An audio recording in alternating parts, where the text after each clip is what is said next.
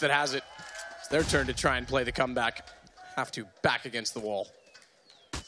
Yeah, good luck, Major's boy. Not really much he can do here. It does come in 13-2 on the fourth map of the grand final. On the CT side of Inferno, looking very confident indeed.